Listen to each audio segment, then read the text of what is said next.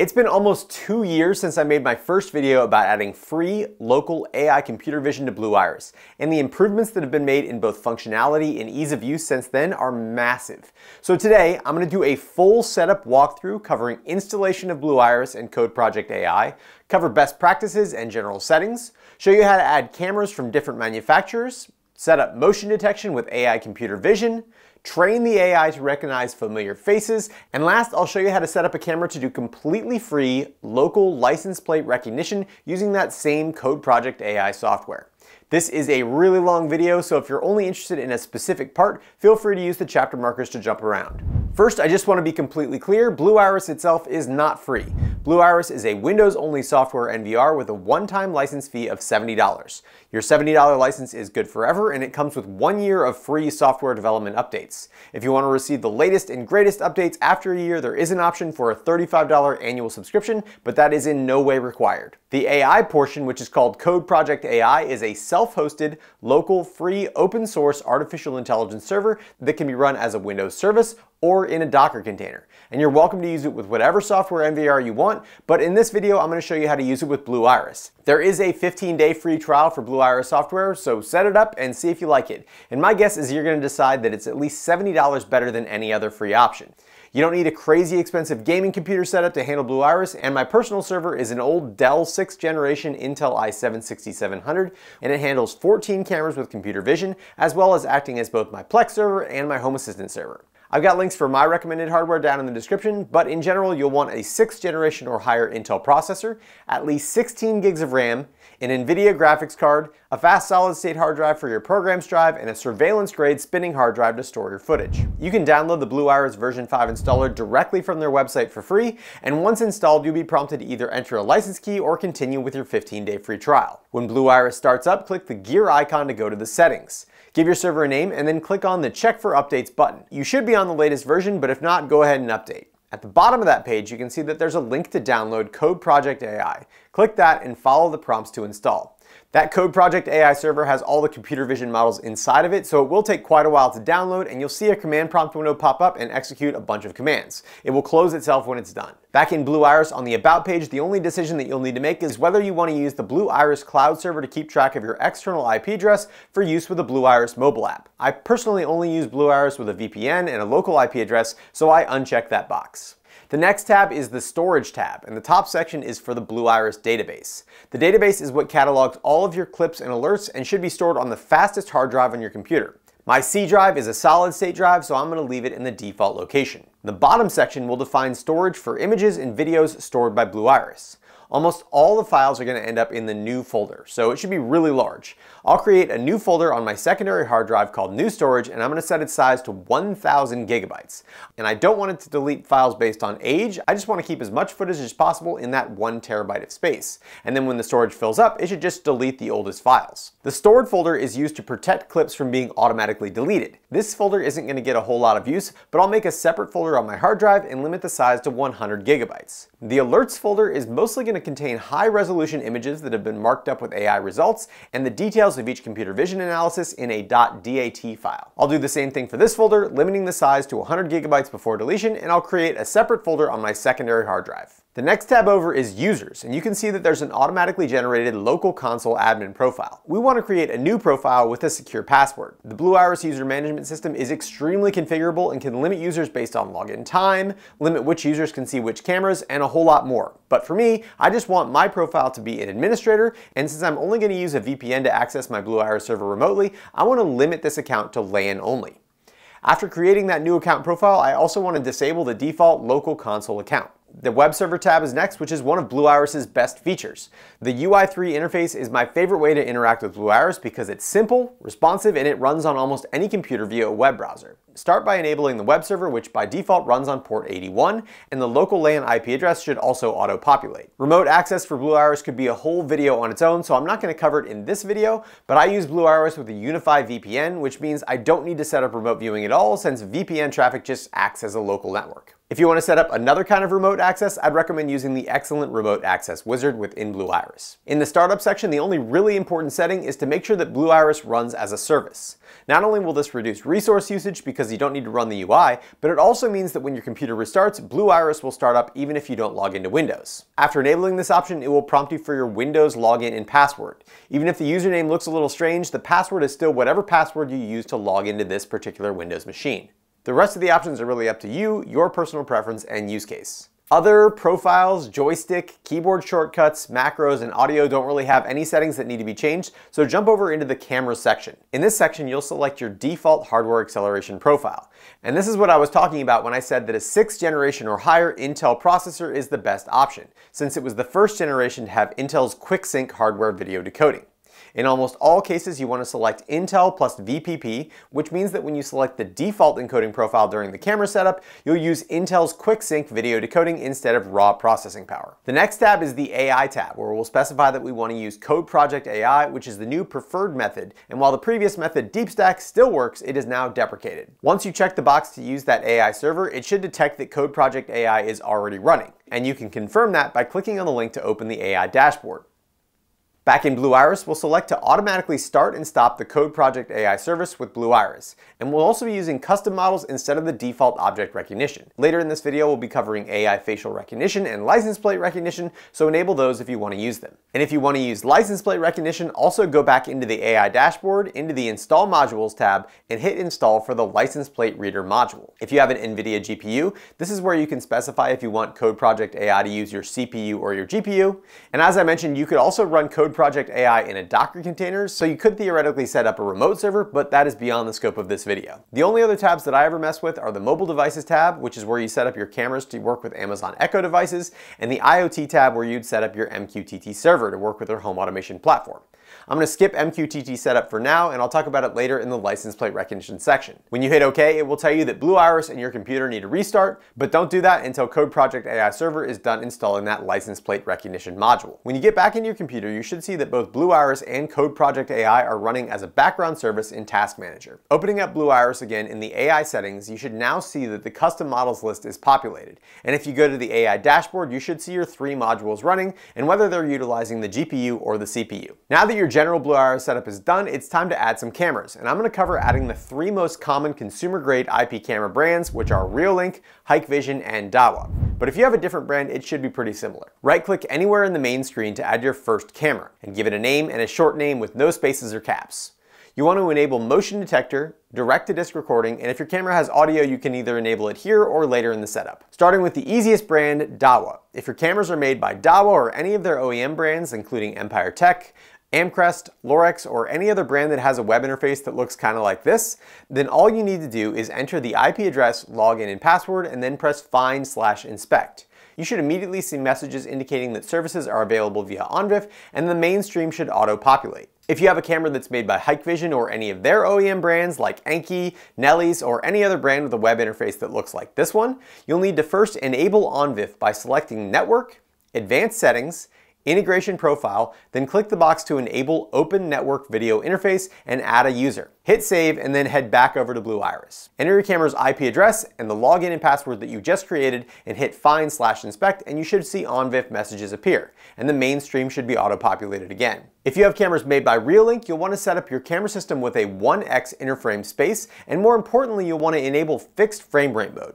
If your Reolink camera doesn't have these options, it likely isn't going to be fully compatible with Blue Iris, and you should check for a firmware update on the Reolink website. Under Network, click on Server Settings and enable RTSP and OnVIF, and take note of the OnVIF port, which should be 8000. In Blue Iris, you'll put in the IP address, username, and password of your Reolink camera, and then change the OnVIF port to 8000. Then, when you hit Find and Inspect, the rest of the fields should auto-populate. The last thing you should do on a Reolink camera is uncheck the box that says Send RTSP Keep Alives, which can cause certain Reolink cameras to reconnect every 30 to 40 seconds and eventually go offline. Hit OK, and then in the image format section, you'll want to select a max frame rate that is slightly greater than the frame rate of your camera, and also disable live overlays, which helps reduce system resource usage. If your camera has a microphone, you can enable audio in the Audio tab, otherwise click over to the Trigger tab. The first section is called Sources, and it determines how a trigger is initiated. The most common way of doing that is with Blue Iris's built-in motion sensor. The most basic adjustment that you can make is to the minimum object size and minimum contrast change to trigger. At this point, you may want to exit the motion sensor configuration and hit OK, which will load your camera's live view. And after your camera loads, you can right-click on the camera and select Settings, and then go back to that trigger tab. Now when you click on Motion Sensor, it will have a live view and give you real-time feedback on motion sensing triggers. Adjust your minimum object size and minimum contrast to control the sensitivity of your motion detection. I also set my make time very low, which is the duration for movement, because we're going to further validate every motion event using AI. Object detection is not particularly important, but it can be used in conjunction with motion zones to accomplish specific directional behavior, like line crossing. For instance, if I only wanted to track motion for people walking up to my door and not the other way, I could define Zone A as everything except for my porch and Zone B as only my porch. Then in object detection, I could say only trigger if the object moves from Zone A into Zone B. Another option if you don't want to use Blue Iris's motion detector at all is that with some manufacturers you can use the camera's on-device motion detection, in which case you'd select the box to use the camera's digital input or motion alarm, and in the video tab you'll need to make sure that the Get OnVIF Trigger Events box is checked. In this case, the Reolink Doorbell that we're working with doesn't send OnVIF motion events to Blue Iris, so we'll just use the motion sensor. The next section is what to do when the camera is triggered, and we want to validate the motion using artificial intelligence. Select codeproject.ai, and the first box is what objects you want the AI to look for. By default, it looks for people, cars, trucks, buses, bikes, and boats. But you can edit this window to recognize a huge amount of trained objects. The custom models field is important since we opted to use custom models in the initial AI setup. If you leave it blank, it's going to check the image against every custom model and use whichever model generates the highest confidence level. But that will take longer and it's going to eat up more recognition cycles, so I'd recommend just using one or two. And in this case, I'm going to use the IPCam-combined model. The next box is for classifying your results. For instance, in the web interface, you can sort by person detections and vehicle detections, and this just determines what gets defined as a vehicle. On the right side, you've got the confidence level, which is how sure the AI model is that an image matches an object in your to-confirm list. I usually keep this above 75%, but you might want to go as high as 80 or 85%. Next is how many additional images should be analyzed by the AI in the event that the first image did not detect anything. Obviously, more is better, but don't go overboard. I'm going to do 3 images at 500 millisecond increments for a total of 1.5 seconds of analysis. I want to fire actions only when triggered, analyze after every retrigger, hide canceled alerts, burn labels onto alert images, use the mainstream for analysis, save the details of the computer vision, and detect and ignore static images.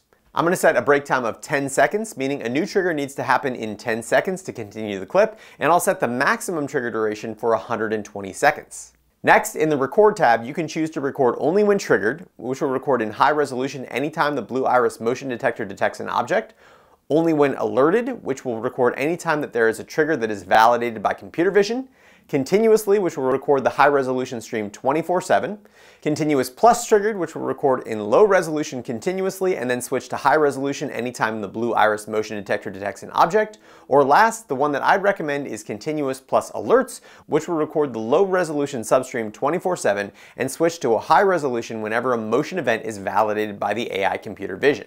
I use a 2-second buffer since my computer vision analyzes images for 1.5 seconds and can take up to a half a second to do an analysis.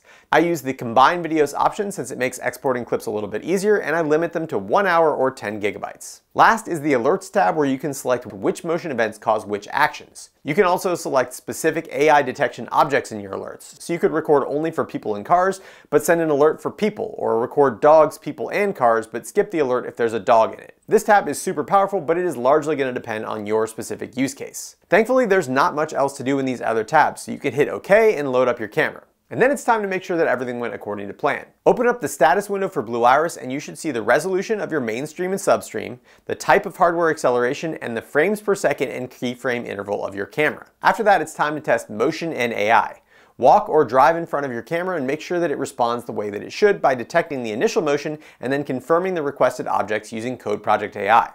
The best way to check on how your AI is working is to click on the AI tab of the Blue Iris status window and then double-click on the specific clip in the alerts window. This shows you that the IPCam combined model took 61 milliseconds to identify me as a person with a 77% confidence rating, which is above my threshold. Because that was a positive detection, you can see that the next consecutive AI analysis 500 milliseconds later gets automatically canceled. You can also see that it skipped the frame a half a second before the trigger because I didn't select leading edge motion on the initial AI setup. In this window, you can also see that it didn't detect any license plates and that the face that it detected was unknown. If you didn't turn on license plate recognition or facial detection, then you wouldn't have these two entries. But since I did and everything else looks good, I'm going to edit the name of this camera to reflect what it actually is, and then I'm going to add my 2 additional cameras by using the clone camera option. This keeps all the settings exactly the same, so all I need to do is go to the video tab and put in the IP address of the new camera, hit find and inspect, and then update the main and substream URLs. Now in Blue Iris, we have 3 cameras with the exact same AI settings that would be great for general use.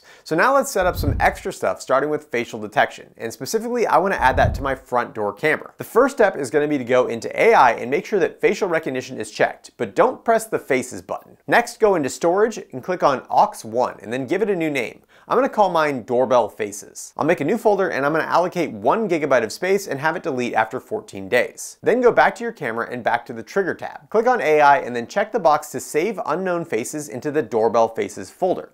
Then you just need to walk in front of your camera a bunch and get all kinds of different angles. For rapid collection of faces, I like to take everything out of the to confirm window except for something it's never going to find, because that means the AI is going to be analyzing more images. All the unknown faces should be added under the Doorbell Faces folder. So then go to the codeproject.ai web interface and click on codeproject.ai Explorer. Click Face and put your name in under Face Registration. Then select all the files from your Doorbell Faces folder and register Face. Now if you go back to Blue Iris and you click on one of those clips, you can right-click and select Testing and Tuning, Analyze with AI to see if it properly detects you. If that works, you can go into your camera's AI settings and add your name to the confirm list. Now when you walk up to this camera, you're going to get a confirmation that Rob is at the door and not just a person. Using the new alerts search function, you can also search for the registered name and it will only bring up those clips. And using the alerts tab, you can do things like send a push notification when the specific person is detected, or skip the alert if a specific person is in the frame. As new people come to your door, they should be added to the unknown faces folder, and then you can just add their face to the AI program using the web interface.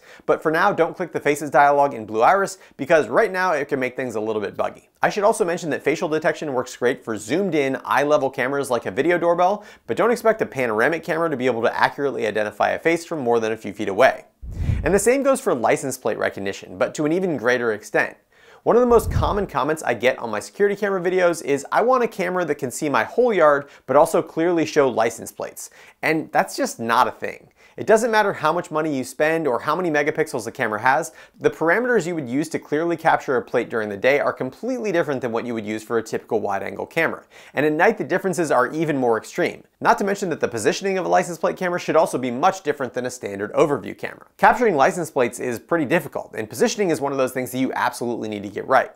The best results are going to come from capturing a plate head-on instead of at an angle. So if your road is perpendicular to your house, you're going to want to aim as far down the street as possible to get the most undistorted view of the plate. And if there's some kind of stop sign or curve that makes cars slow down a bit, that can also help significantly. In Florida, we only require rear plates, so to collect every plate that passes by, I need a different camera for each direction, and I place them at opposite ends of my house to get the best angle. I have successfully used a few different cameras for plate recognition, including the Anki CZ500 Speed Dome, the Amcrest 1063EW PTZ camera, and the Lorita 5241E from Empire Tech. And for pure plate recognition, the Lorita's 64mm focal length and 2 megapixel sensor are unmatched, especially at night. Whatever camera you use, it should be zoomed in enough that the car takes up as much of the frame as possible as it drives by. And your camera settings need to be dialed in for fast-moving objects, which means a shutter speed of at least 1/1000, but the faster the better. And most importantly, you need to set a manual fixed focus, because by the time your camera automatically changes focus from the pavement to a passing car, the plate is already going to be out of frame. You may need to tweak the settings for your specific setup, but these are the daytime camera settings that work best for me. Night settings for an LPR camera are even more unique, because you're essentially going to see an all-black image anytime there isn't a plate in frame. License plates have a reflective coating, which can cause them to be completely blown out by infrared night vision. So the strategy for recording plates at night is to turn down the exposure so much that the plate is the only thing visible, which results in a clear image of only the plate number. Ideally, you'll want the car's built-in plate lamps to be contributing such an insignificant amount of light to the overall image that they aren't even visible, and the entire picture is illuminated by the infrared LEDs of your camera alone. One thing that I didn't see mentioned online is that my particular camera needs a different focus value for when the IR filter is activated. So I'll go over how I solve all of that with Blue Iris a little bit later. After you have your camera set up to the point where you can clearly read plates by yourself, only then should you try to set up codeproject.ai to do plate recognition. The computer is never going to be better than you at deciphering text, so if you can't read it yourself, don't expect any Hollywood image enhancement miracles. Also on this subject, it's a good idea to have this camera recording 24/7 at full resolution, so in the event that there is a plate misread by the AI, you can just go back and look at the footage yourself and see if you can do a better job with your own eyes. In an ideal world, to get AI plate recognition set up in Blue Iris, you would just go into the settings of the camera you want to use for plate recognition, then go to Trigger, then Artificial Intelligence, and then in the Confirm window, you'd change your objects to day plate and night plate with a comma but no spaces in between. Then copy and paste those same objects into the Mark as Vehicle field. For custom model, you'd use License-Plate and click the button at the bottom that says Only for Confirmed Vehicle Alerts. In my case, I have my camera set to 20 frames per second, and I want the AI to examine every single frame until it's confident that it's read the plate properly. That means that if I want to use my 1.5 seconds of total analysis, but this time for every frame, I'll set it to 30 total images and 1 every 50 milliseconds. These were my initial settings, and they sort of worked. But I got a lot of plate misreads and even some events where it detected a plate with high certainty, but didn't try to actually read what the plate said. For this reason, I highly recommend unchecking the box that says Hide Canceled Alerts. That way, if a car drives by and it doesn't register a plate, you can go back into the Blue Iris status window, click on AI, and then open that alert to see the details. You can see that per our settings, it only performs plate recognition once the event has been tagged as a vehicle by identifying either a day plate or a night plate with a high confidence level. And that's where I started to run into issues. During the day, my daytime plate confidence levels were above 90%, but at night they were in the 60 to 80% range, so I wasn't getting any nighttime plate analysis if I set the level too high. But I was getting misreads during the day if I set the level too low. The solution was to make 2 different profiles in Blue Iris. Starting with the daytime profile, we can remove night plate from the confirm window and set the confidence level high. I chose 92%. Then back in the trigger window, I'm going to select profile 2. I'm going to lower the minimum object size for the trigger, and then I'm going to increase the detection zone size. Then in artificial intelligence, I'm going to use night plate only and lower the confidence level down to 70%. Now I need to configure Blue Iris to switch profiles at sunrise and sunset. So I'll start by making sure that Blue Iris knows my location by going into the main settings, then schedule, and then I'll click on the map pin icon. A window will pop up where I can select my location and get my general latitude and longitude, and then I can copy and paste those into Blue Iris. Then back in my camera settings, I'm going to go to Schedule and then select Override Global Schedule for this camera, and also ignore Manual Global Profile Overrides. I'll select all days, then draw my profile changes around the sunrise and sunset. Then click the sunrise pin and check the relative to sunrise box and do the same for sunset. The last piece of the puzzle is to fix the daytime and nighttime focus issue. Dahua cameras have the ability to adjust almost all their settings using web commands. So we're first going to get the camera focused using the web interface and then grab the zoom and focus settings using this web command. Then we can manually set the zoom and focus using another command. So in Blue Iris, I'll go to PTZ Control, then select Custom HTTP and hit Edit. Under preset 1, I'll just paste in that command for the daytime focus and zoom, then I'll repeat that process to find the right zoom and focus for night, and I'll put that as preset 2. While I'm here, I'll also add custom commands to switch to the night profile and one to switch to the day profile, and I will of course put all these commands in the video description as well as on my website so you can just copy and paste them. Last, I'll go back to the Schedule tab and go to the Event Schedule. I'll add a new item, put in sunrise time, click on relative to sunrise sunset, and then select preset 1. I'll add another item, put in the sunset time, click on relative to sunset, and then select preset 2. I'll add another item, put in sunrise time, click on the box, and select IR LEDs off, and then add one last item, put in sunset time, click the box, and select IR LEDs on. Like I said before, plate recognition is actually pretty difficult, and I can't guarantee that these settings are going to get you all the way to the finish line, but they should get you pretty close. One last thing that's currently necessary when you're using license plate recognition, but will probably be fixed in a future update, is that you need to add the custom model ALPR:0 to any camera that you don't want performing plate recognition. Leaving it on isn't going to hurt anything, but it will eat up GPU cycles and could slow down your overall object recognition. So after you've done all this, the next obvious question is, what are you going to do with all these plate numbers? One option is to search the alerts window for a specific plate number, which will bring up every time that car has driven by. Another option is to pass that information into a home automation platform like Home Assistant using MQTT. To do that, you'll need to set up your MQTT server in the Digital and IoT section in the Blue Iris settings. If you don't know what an MQTT server is, I highly recommend checking out some videos about Home Assistant and Node-RED, but assuming you already have a server set up, you just input your credentials, hit test, and then OK. Then back in your specific license plate camera, in the Trigger tab, click on Immediate Actions under the When Triggered section. Then hit Add, and select Web Request or MQTT. Change the dropdown to MQTT Topic, which can be anything you want. I just called my topic Plates. Then in the payload, you'll use a little bit of JSON to pull out the important aspects of the alert, including the plate and date and time. Or if you just want to send the plate, all you have to do is type and plate. Wrapping things up for both facial detection and plate recognition, I need to add a disclaimer that you need to do your own research about local laws to determine if you're even allowed to use these functions. Plate recognition, for example, is usually not illegal, but in many places it is illegal to film a public road. And laws banning facial recognition are usually targeting use by law enforcement, but often also include a blanket statement for any type of surveillance. In my city, both happen to be perfectly legal as of the release of this video. Another thing that needs to be said is that these video instructions work perfectly right now in April of 2023, but options and instructions might change down the road. I'll do my best to keep major breaking changes updated in a pinned comment under this video, but all important changes will be documented in my website, which you can get to from a link in the description. Speaking of links in the description, I've got affiliate links for Blue Iris and all the cameras that I've shown in this video. So if you appreciate the time and effort that it takes me to make a video like this one, I hope you'll consider using those links since I do earn a small commission on them at no cost to you. I'd also like to thank all of my awesome patrons over at Patreon for your continued support of my channel, and if you're interested in supporting my channel, please check out the links down in the description. If you enjoyed this video, don't forget to hit that thumbs up button and consider subscribing. And as always, thanks for watching The Hookup.